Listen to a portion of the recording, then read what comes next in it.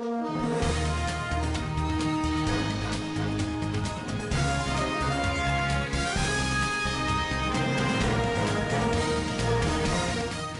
a bold and uncompromising statement, opposition leader Nelson Chamisa, head of the Citizens Coalition for Change (CCC), promised that he would not accept defeat in the next presidential election on August 23. Appearing on HSTV's Free Talk program, Chamisa reaffirmed his unwavering conviction that his party deserves to win the election.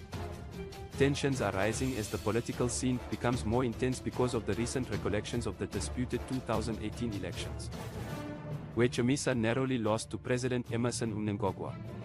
But Chamisa's comments have come under fire from the ruling ZANU-PF party, which accuses him of purposefully inflaming tensions before the election.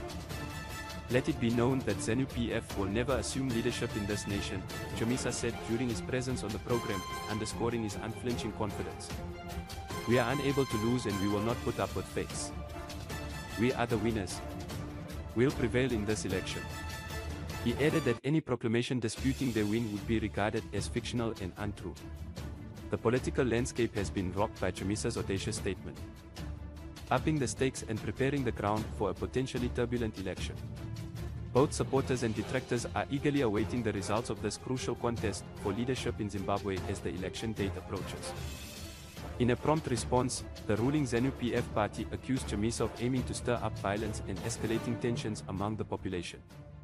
Concerns raised by ZANU-PF center on the possibility that Chamisa's remarks could lead to post-election violence. Farai Marapaira, the acting director of information for ZANU-PF, claimed that Chamisa posed a threat of inciting political unrest. When Newsday called Marapaira for comment, he said whether someone agrees with it or not, they will have to get used to the fact that the law indicates who has won. We are aware that the opposition uses words like this to provoke violence.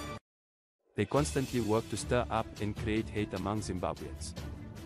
Clearly, Chamisa knows he lost and is attempting to incite his fans to violence in his speech.